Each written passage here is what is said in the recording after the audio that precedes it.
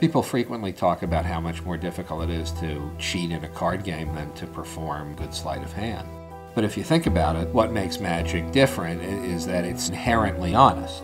You tell someone you're going to deceive them before you deceive them. In some way, that makes it more difficult. From the 19th century, an experiment called Everywhere and Nowhere. He's devoted to that theater which he alone sees. That is to say, he has the ideal of magic in his mind to which he's devoted his life, to perfecting it, to performing it, to researching it.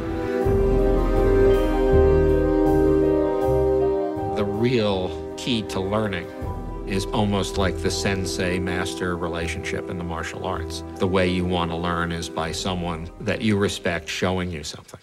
And what I want you to do is watch me actually shuffle the cards and see that it's a good, legitimate shuffle. Because after all this shuffling, I'm going to do what gamblers call dead cutting an ace. The concept here is you reach into a shuffle deck and literally cut out an ace. This is an acquired skill.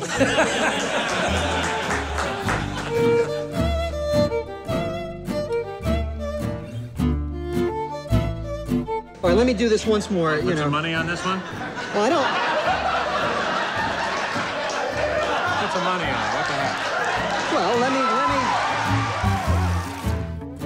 I mean, it's a moment I'll never forget it. It was a kind of supreme piece of artistry that I witnessed that was done for me.